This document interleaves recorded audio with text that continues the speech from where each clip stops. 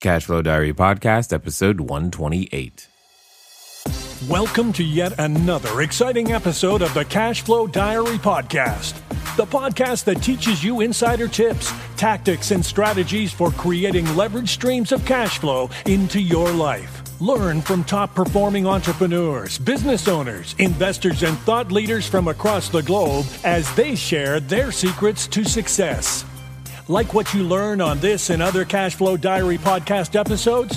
Go to learninvestingnow.com and sign up to receive powerful tips and information that will help you succeed as an entrepreneur and investor. Now, here's your host, investor, entrepreneur, business owner, educator, speaker, author, and master facilitator of Robert Kiyosaki's cash flow game, Jay Massey. All right, and welcome to another episode of the Cashflow Diary Podcast. I'm your host, Jay Massey, and I'm glad that you have decided to tune in today because many of you out there, you are wondering how on earth can you build more cash flow? What are the skill sets that I need, and what is it going to take to really make this thing happen?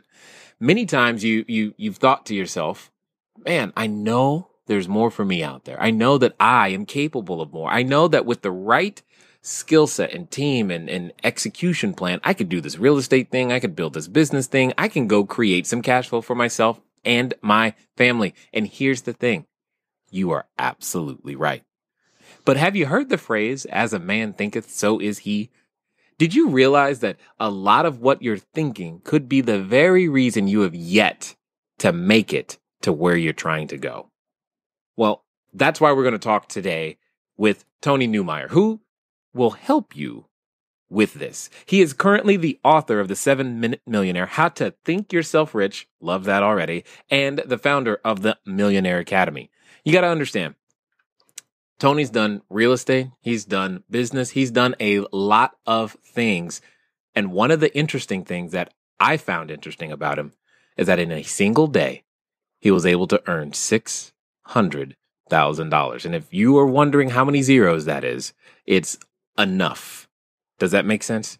In a single day. Now, you don't do that by maintaining the level of thinking that you currently have. So I'm guessing that because he's been able to speak on the stage with individuals like Mark Victor Hansen's been aid to George Bush Sr., Doug Weed, as well as Bob Proctor and others, I'm guessing that today you and I are going to learn a whole bunch. So please help me welcome Mr. Tony Neumeyer. Tony, you there? I am, Jay. Thanks. Appreciate that warm intro. You're welcome. Doing the best that I can. Glad that you are here. Now, what I tend to do is I tend to look at today's entrepreneurs. Maybe I have a fireman complex. I like rescuing people. I don't know. But I look at today's entrepreneurs as a bunch of superheroes. You know, like yesterday's superheroes, like Batman, Robin, Wonder Woman, Aquaman. Some people still call him a superhero. My question, though, is all around the origin. Because every superhero, before they put on their tights and, could freeze things in place, they started out as a quote unquote normal human being. Then something happened to them and this transformation occurred. And now they go around and save people in various different ways. I think those are today's entrepreneurs. My question to you is, before you were the superhero you are today, what was your alter ego, your previous identity, that real Tony underneath it all? Well, let me put it this way. It was less than Clark Kent. Well, hey, it worked out well for him, but okay, I got you.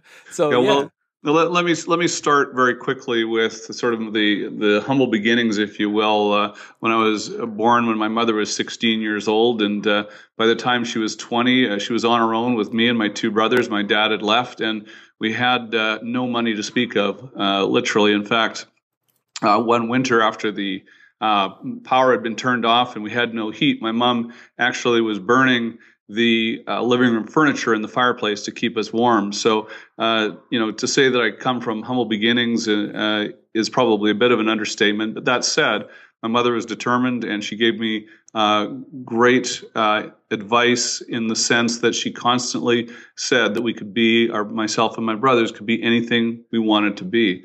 And so from that beginning, at least I had something very positive coming from behind in terms of my support from my mom. And then later in life, actually started selling real estate, got into the development of real estate, renovating and flipping homes, and ended up having going through a real estate crash that was extremely devastating, both emotionally and financially to me, to the point where I had to declare complete bankruptcy. I was dead broke. In fact, I had no income. I really was in a point in my early 20s where I didn't know where to turn. And it was a real low point for me. I had, prior to that, done some reading in the area of personal development. I knew it was possible, or thought it was possible, and I thought it was on the road. But then because my mom had the background of financial collection agencies, she'd always told us, stay out of debt, don't get into debt. And what my mistake was becoming completely over leveraged. And really, when the crash hit, I had nowhere to turn. I owed actually about $3 million during the peak of this whole thing. And in my early 20s, I don't know why the banks lent me all this money, but they did. and then after everything was sold, I owed about $1.5 million with no income, like I say. And so there was a time when I found it difficult to feed myself, and I was really emotionally spent. And then, as time went along, it took me a few years to really get my head back on straight so that I could start to really, I guess, start moving forward again, because I was really in a funk. And got a couple of jobs, and got back into real estate a few years later, got back into selling real estate. And that's when, in the early 90s, I discovered the secret that I write about in my book, this 7-minute secret that really changed my life. And in that year that I started working with a mastermind group, working with some people together, I ended up doubling my real estate sales in a single year, and creating a multi-million-dollar business that had a massive cash flow for me. And after my first year, it was about $20,000 a month, and after about 2 years, it was close to $50,000 a month.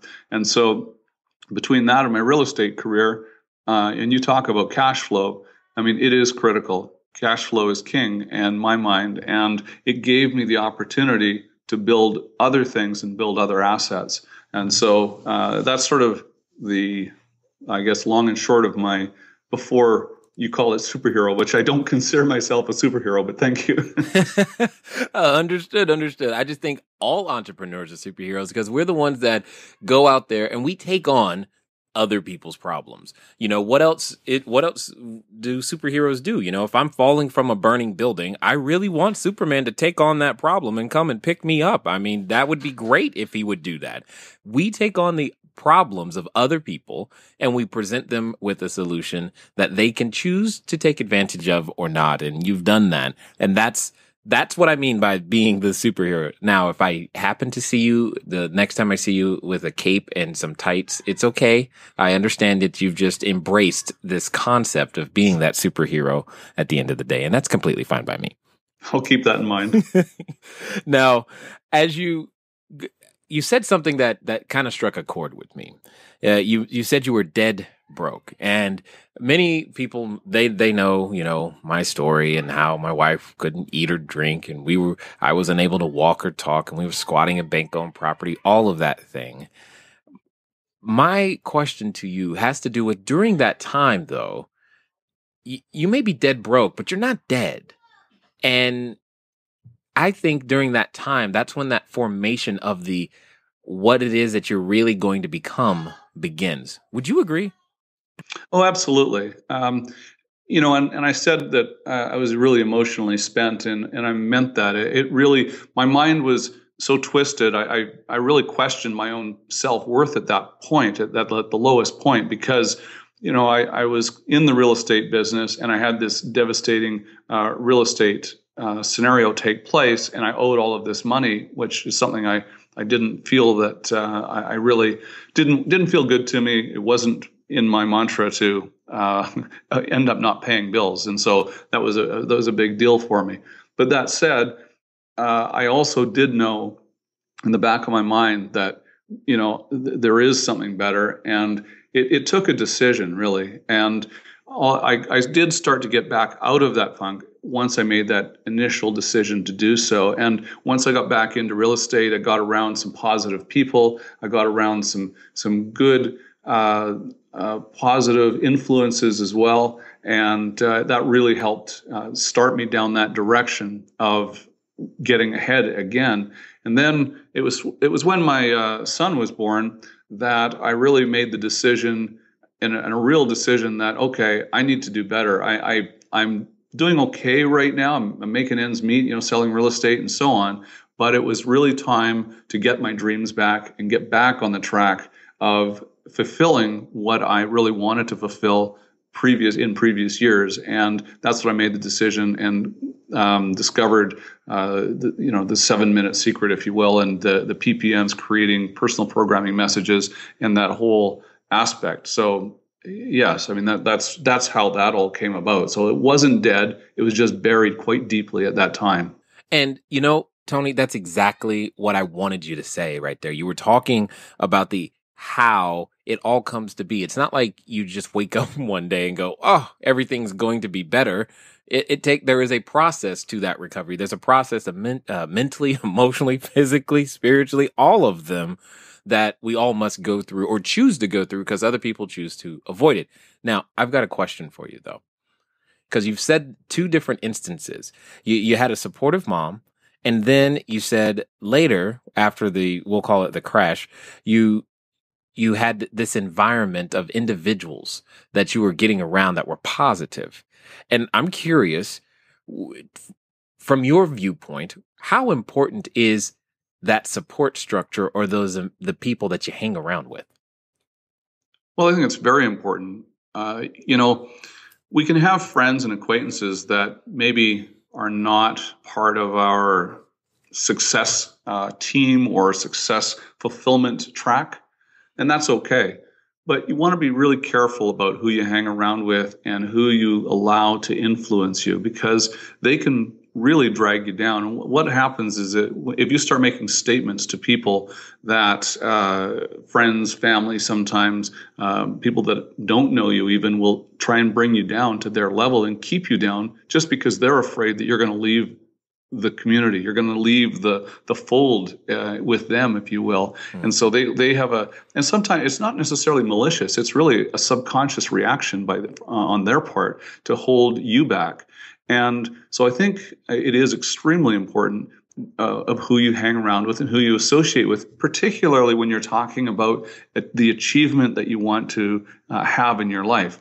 If you are wanting to be a peak performer, would you rather let's just use the game of tennis, for example. If you're going to be a peak performer in tennis, do you want to play somebody that is worse than you or somebody that is better than you? You're going to get better by playing somebody that's better than you. And it's the same thing in life. Hang around people that are going to be able to give you a bit of a road to run on, a track to run on. And I think that's really important and really valuable for people to understand. Yeah, absolutely agreed. In fact, I don't want someone that's better than me. I want someone that is multiples better, because I want to really, really catch up quickly. And I find that the more I put myself in those environments with individuals who are multiples better, the faster I grow. Not just growing, but growing as quickly as humanly possible. The other thing that you said that I don't know if anyone caught, but I heard it. You said I made a real decision. Now, many times we think we've made a decision, but you've made a distinction of real decision.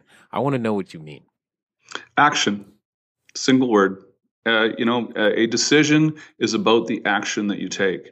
And, we can fool ourselves that we've made decisions, but until you really take action, and by taking action, that also means having a plan, because you really need to have an absolute plan of what it is that you are going to be doing, the tasks that you require to attain what it is you want to attain. And this is what I go through in my book, actually, in great detail. I talk about how you break things down, how you come up with that plan. And And if you don't know exactly how you're going to accomplish the cash flow that you're talking about, then that I think is so critical, and how you don't, or if you don't know exactly how you're going to accomplish the particular goals you're setting out, I've got methods in my book exactly how you do that in terms of brainstorming with yourself on a regular basis so you can create ideas to set that plan into motion. And so it really comes down to having a plan, but really that decision doesn't take place until you take the action. Agreed, and agreed. Now, I have a question. Why, after all of the things that you have done, take the time to even write 7-Minute Millionaire? Well, I've actually had this book in my head for a number of years, and it's just been something that I really think needed to be talked about, because there are a lot of self-development people out there and books, and they're all good and they're all worth reading. And I think everybody should read a large number of them.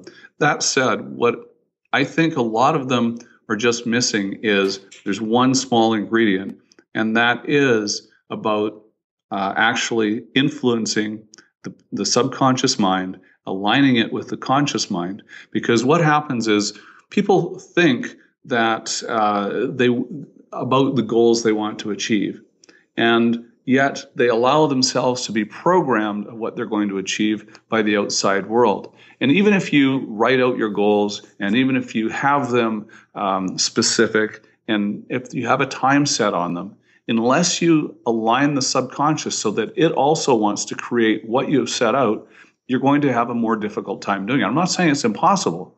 That said, if you want to fast track it, you can really do this by using this technique of personal programming messages that I talk about. And so you asked me why. And the reason is because I really wanted to help people understand how they can have the success that they really, truly want, desire, and deserve. Because I think everybody deserves to be successful as they want to be, whatever that means to them. And yet I think, and I see it all the time, people striving and floundering, not quite knowing exactly how to get there. And I've had some great success, and I just want to give back and help other people have great success also. Got it. Makes perfect sense to me.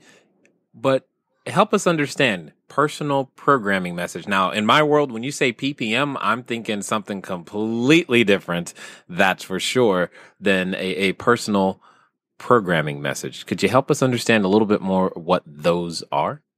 Sure. A personal programming message is the message that you feed yourself on a daily basis that is going to program your subconscious mind so that you have power habits of success. And so we all have habits, and some people have negative habits like smoking. Other people have positive habits like going to the gym. If you've ever smoked and tried to stop smoking, or if you've ever had the positive habit of going to the gym, and I've experienced this. I haven't been a smoker, but I've experienced this, going to the gym, and I go 4 or 5 times a week. But if I all of a sudden go on holiday, or I get into a situation where I don't go for 2 or 3 or 4 weeks, all of a sudden it's almost like I'm going through withdrawals. And the reason for that is because I've created this habit. Now, we can create habits in all areas of our lives. And so a success habit, or a power success habit, is programmable, and we can do that. And in about 30 days, and they say that it takes about 21 days to set a habit in place, and that's true depending on how entrenched some of your other habits are that you're replacing. How entrenched? I like how you said that, because I can think of a habit or two that are probably very, very deeply entrenched. Now, on this topic, one of the things that I think about it, because I know for myself, that transformation from not an investor, not a real estate guy, to a real estate guy was completely different. A whole new set of everything. I mean, there's like nothing that could be the same. All the old stuff had to go away in order to become this particular person. So how does one do that? And 30 days would be great if we could accomplish it. What's that process look like? Well, let me just say that first off, the 30 days isn't going to make you the success that you're after. The 30 days is the ability, it gives you the chance to set yourself on the road to that freedom. But let me just explain what that actually looks like. So if we take our big picture goals, and they could be 5 years, let's just say, for most people, and then we break them down into a 3-year, a 2-year, a 1 year, and then we break that down into tasks. And we then break that down further so that we break it down into daily tasks that are going to get us to where we want to go.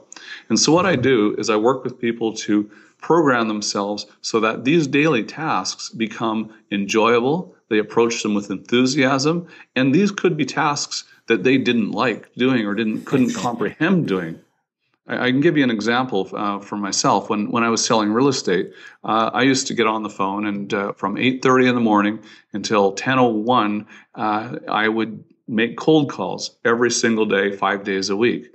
That wasn't a particularly enjoyable thing. But that said, when I used my PPMs to program myself that this was something that was positive and actually going to create what my goals for myself, and in fact it did, it became something I looked forward to each and every day. 8:30 to 10:01, I would do it every single day. And so by using your PPMs, you really start to set yourself on the road to creating habits that are going to draw you toward your goals and actually draw your goals toward you as well. So it actually you get to a point where you're actually creating and attracting everything that you want in your life. And it isn't just about money. I mean, I'm talking about relationships and fitness goals in all aspects of your life. So we don't just focus on the money when I talk about this in the book. Yeah, well, I think right now you just basically said, I can make you going to the gym and an enjoyable process. And I'm sure there's a number of people who are listening right now going, yeah, that'd be great. Because oftentimes when we're working against ourselves, that's what it sounds like you're saying. You're saying you can help us get in alignment so that we're not working against ourselves to actually go where we say we want to be. And you figured that out. And I find that very, very intriguing because at the end of the day, there's never this end process to this human that we are all building in this life we're becoming in various different ways, shapes, and forms. So what was the event that occurred that helped you uncover this information? Are you tired of letting good cash flow generating ideas go to waste? Go to cashflowdiary.com/ready to apply for a complimentary, yes, that means free, one-on-one breakthrough session. Take action now. Go to cashflowdiary.com/ready. Again, that's cashflowdiary.com/ready. Before we get back to today's episode of the Cashflow Diary podcast, your host Jay Massey has some important insights to share with you. Hey guys, have you ever noticed how your history, your past, what you've been through before today has a lot to do with what you do today or how you view today? And one of the things that I'm hoping that you have been able to glean from all of the entrepreneurs that we've talked to is how their past often informs their future. It does not mean that their past equals their future. It just means it informs it. You can use it to give you the information that you need, the necessary corrections, dare I say, to go out there and make success happen. Remember, one of the most important things you and I can learn to do is learn how to fail. Let's get back to it. Well, I first learned of the concept, and they weren't called PPMs, from a fellow by the name of Bob Proctor, who I actually had the opportunity to speak on stage with. And this was, like I said, back in the early 90s. And I was selling real estate. After my son was born, I made this decision that, yes, it's got to be done. I'm getting back on track. And we sat down, there's a few of us in this real estate office, and we formed a mastermind group. And we met once a week, each early in the morning, And we would talk about where we were going. We would talk about the concepts that we were all working together to learn, which I've laid out in this book, and talk about using these programming messages. They weren't called, as I say, PPMs. But that's when I first learned of the concept. And when I put it into play, it worked remarkably. In fact, it worked for other people in the group as well. In fact, everybody. And so it was really quite an astonishing revelation for me as I saw the transition for each of the people and the members of this mastermind go on to successes that they had never really thought possible and certainly hadn't had in their previous years of business and their personal lives. Interesting. Yeah, those catalyst events. What's interesting to me is that it seems to be a consistent theme that somehow having kids forces us to finally step into and gives ourselves the excuse to step into the person we should have been all along. I find it interesting that you found your motivation there as well. Was everyone in the group also parents? Do you remember? They weren't at the time, no. Since then they are. That said, they weren't not all at the time. Some of them were single, and it worked just as well whether they were single or married or had children or didn't. So you don't have to have children for this system to work.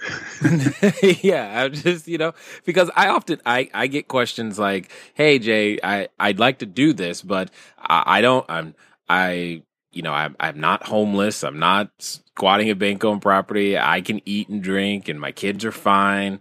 How on earth it seems like everyone that I run into, this is what they say to me. They say, it seems like everyone I run into who's ever done anything of note had to lose it all or have something bad happen to them. What would you say to that particular person, Tony? Well, it comes down to contentment. And I think that contentment is a very valuable thing, and at the same time, it can also be a very hazardous thing. And it depends on your perspective. Now, what I talked with people that I work with on this topic is, if you are content with your life currently, 100%, and you're making, it doesn't matter how much, just you're making a decent living, you've got food on the table, you've got a good relationship, but you don't really strive to get ahead, you're content. That's perfectly acceptable. Everybody doesn't have to strive to be at the levels that we're talking about. That said, if you're not content, and I know I wasn't, and I know a lot of people are not content with where they sit in lives, they actually strive for more, then that's when this content or lack of content creates a spark from within. And we can go to motivational speakers, we can listen to great talks and get excited and walk away enthused, but those I don't think they're all beneficial because you can always learn something, but you need to be inspired from within. And it really is a burning desire to get ahead, to do something different, to constantly learn and achieve a little bit more. Indeed. And it's funny, I often say, and when you go somewhere, when I go anywhere, no matter what I'm doing, if I'm going to meet a new person or I'm going to a seminar, regardless of the cost, if I'm reading a new book, regardless of the cost, my only intent is to get one new idea from that particular event or person, et cetera, et cetera, et cetera. And if I can get that, I will consider it worth the investment of time, energy, effort, money, whatever it took to make all those things happen. So this kind of leads me to, you mentioned these techniques. Is what's inside the book? Can you give us a little sneak peek? Give us something that we could use today to be able to put ourselves in a more correct alignment than we might be right now. Okay, let me talk about what I call the razor's edge reality. Okay. I think this is something that is also under realized in terms of what a difference 1% effort can make in a person's life. And when I talked earlier, I talked about making cold calls from 8:30 in the morning until 10:01. And 10:01 was very important because it used to be 10 o'clock. But when I made this decision and got on track with this razor's edge theory I learned at the time, and I now call it the reality because I've proven that it works, and I've helped other people prove that it works for them too. And what I was doing is I used to make cold calls, as I say, from 8:30 till 10. I added in one more minute. I made about 100 calls in that period of time. My calls were very short, very quick, just simply asking people if they were looking to buy or sell real estate in the next 6 months. Now, in that extra 1 minute, I was able to produce an extra about 10 calls a week, or 500 calls a year. I knew about 10% of those people would say that they were interested in buying or selling real estate. So that's 50 people. Not all of them would end up doing something, and I wouldn't do business with all of them. That's just not realistic. That said, though, that little technique actually made me tens of thousands of dollars when it came to my real estate business. Utilizing that same technique in building my business that I was also building at the same time actually made me several $1 million because I actually started getting up a half hour earlier in the day and just working on creating that business. And I worked with people, I was on the West Coast, so I was on Pacific time, and I worked with people in the East Coast time at 5 a.m. And so I was able to actually create and build an entire business based on half an hour or an hour earlier a day, just a little bit more. And if you look at sports heroes that people think of, or just great athletes in general, it isn't great numbers that, in terms of large percentages of difference, that makes a superstar versus somebody that is trying to stay in the league. In fact, it's very, very small percentage points that earns people millions of dollars versus somebody that earns very little. And so I think that razor's edge reality is something that people can take away and start today and really change their life when they understand the power of it and they understand how to utilize it in their own lives.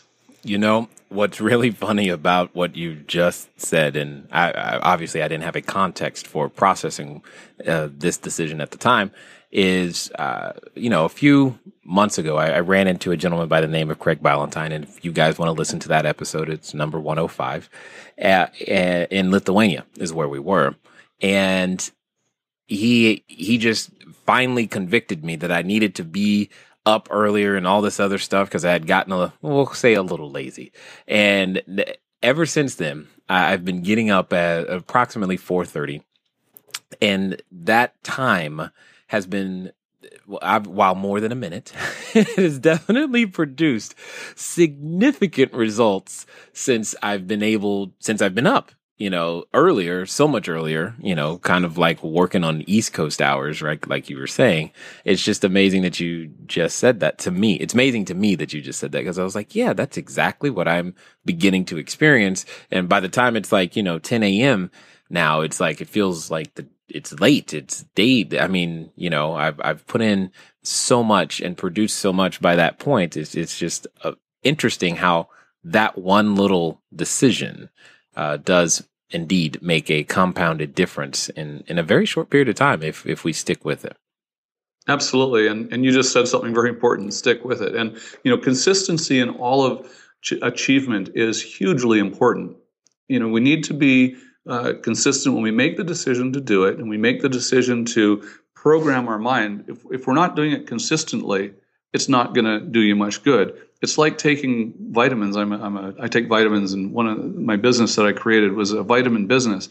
And if you don't take the vitamins on a consistent basis, they're not going to do you any good. They don't do any good in the bottle. So, they're not. You just got to take these things, and you got to do it every day. And just think of it as part of your lifestyle. Vitamins. That's like a book that's not opened. Is that what you're saying? Absolutely. Same scenario. Same idea. Vitamins in the bottle. That's pretty funny. I like it. So how do we, okay. I'm in this space. I'm like, okay, Tony, I believe you. I want to be different. I'm going to be different. We're going to do different stuff. How does one stay in that space? Day 2, day 20, day 200. How does one develop that character and habit of consistency in these areas, mind you, where we were previously working against ourselves and don't necessarily consider all that fun? Well, I call it exponential living. And the way that we do this is we grow exponentially. And if we think of it from the perspective that we are looking at, let's just say we'll use the Rocky Mountains here as the goal. We're off in the distance. We see this vast, massive set of mountains, and we know that that's where we want to go. But when we get closer, all of a sudden they look really big, and we don't know exactly what to, maybe we don't know what to do. But when we get up very close, all of a sudden we can only see one peak, and it's not that high. And we start to climb it, and we go up that peak, and we go up that peak a little bit further. And when we get to the top of that mountain or the top of that foothill, and we reach the peak of it, the summit, we actually then can see the next mountain that we must go over. And so you do the same thing and you repeat. It's like that old saying, rinse and repeat. And you go up to the bottom, you climb to the top, and when you get to the top of that mountain, you see the next peak. And so, yes, it takes some discipline initially to do your PPMs and create the plan for yourself. And yes, that's going to require a few days of extra, maybe a little tougher for you when you're first starting out. But as you build this, you called it character, and I think it's a really important word. You build this character and belief in yourself and belief in the process as you start to do it. Because as you reach each summit and as you start to experience the success and the difference in your life, and it happens very quickly through the utilization of this programming method that I'm talking about, you start to really become enthused and inspired by it to the point that you don't want to give it up. I mean, that's really what happens, as you just really don't want to give it up and won't give it up. Right. Yeah, man, totally understood. Now, I was taught a while ago, one of my mentors, he simply said, go as far as you can see, and when you get there, you'll see further. And that's what I was thinking about when you were talking, is because at the end of the day, there is no such thing as ever coasting, is what you're really saying, because there's always going to be that next, what'd you call it, summit to climb, next peak. Is there ever a point at which you how do you say, feel like you've arrived though? Well, not personally. Well, let me answer that in two ways. Okay. One is I think that once you have developed great cash flow and you've developed an asset base that gives you the financial security and freedom that you're after, that is an arrival point. That doesn't necessarily mean that you have stopped or that you're going to stop. Okay, so yes, you've arrived at a point where you're completely comfortable, you're free of worrying about where the food is coming from, maybe you can buy nice things now and so on. But the next level is really, okay, what can I do from here? It goes beyond yourself. And this is why I'm writing the book, is because, this is beyond myself now. I can go and do other things, and sure, I'll make some income from it, but I'm providing such a valuable service. And I mean, for the cost of the book, I think it's something that will literally change people's lives. It's a matter of now doing something else. And maybe you continue to do the same thing. Maybe you want to build, a massive real estate empire, which is a fabulous thing to do. And maybe you want to pass it on to your family, your children, your grandchildren, your heirs, or maybe you want to give to charity. See, once you get to that point, it then becomes more about other people, serving other people, doing other things, and really, I think, getting ahead in other ways. Yeah. And the funny part is that's part of the reason this podcast even exists is because I had I call it an epiphany. I don't know, where I went on a cruise, came back, and I spent that summer calling myself retired, doing nothing, and my nothing was playing with photography equipment and remote control helicopters. And I'm just like, I don't like just doing nothing. I've got to do more than this. And that's where the seeds of learning and how to help other people at scale and making these things happen began. Because that's when I woke back up, if you will. Because I don't know, there's something about helping someone else achieve their first property, or helping someone else figure out, their roadblocks to that just does it for me. Gets me kind of excited, and I'm sensing that you're feeling the same way. Absolutely. No, and that's really what it's about. And you use the term roadblocks, which is really great and that's what I see in a lot of people. And these roadblocks are really self-set. They're not, in most cases, real. And so it's a matter of helping them and showing them how they can get through these with really, in most cases, a great deal of ease, much more so than they thought. Why is that?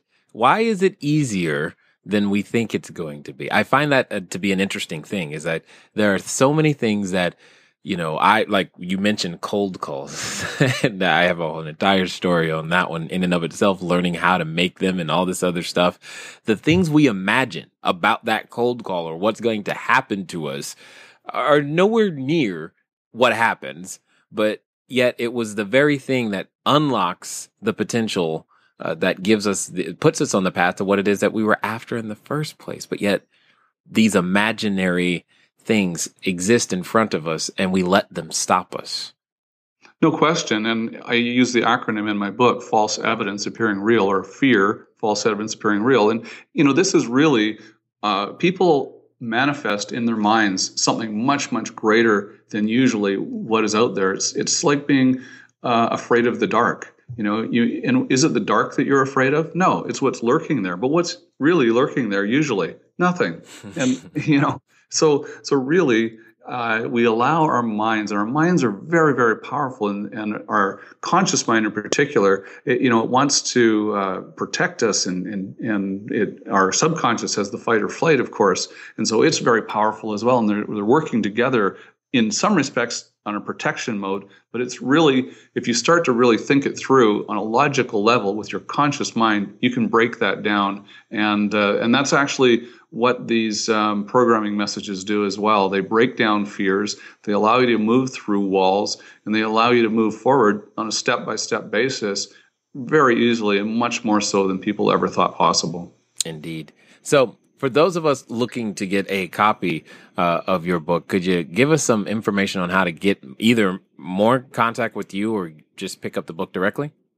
Yeah, absolutely. I appreciate that offer as well. The book is available, and I'm giving it away right now, limited time at this stage, at my website called the7minutemillionaire.com. The word seven, or the word the, and then the numeral 7-minute millionaire, all one word, the7minutemillionaire.com or TonyNeumeyer.com. And you can just go there, shipping and handling, $5.95. And it's yours for free. Awesome, Tony. Now, one last question. For that person who's listening right now and considering putting on their superhero outfit for the first time, becoming an entrepreneur, thinking that, man, I could probably save some people, what would you have to say to them? Do it. Absolutely. Take action. Take that first step. You need to figure out for yourself, what is it you want to do? Create that plan, set your plan in motion, and take action every single day toward what you want to accomplish. Nice. Thank you very much for investing your time here with the Cashflow Diary audience, sir. Well, thank you, Jay. I really appreciate your time and being here with your audience, and look forward to working with anybody that wants to connect with me through the website. All right, ladies and gentlemen, you know what time it is. It is time for you to move at the speed of instruction. What does that mean today? It probably means going over to the website, cashflowdiary.com, get to the show notes so you can click the link straight over to Tony, pick up a copy of his book, pick up two, give one to a friend, because knowledge that's shared is better than learning by yourself. I promise you this. It always works better in groups. Anyway, it's been fun talking to you guys again. I look forward to talking to you soon. Until next time.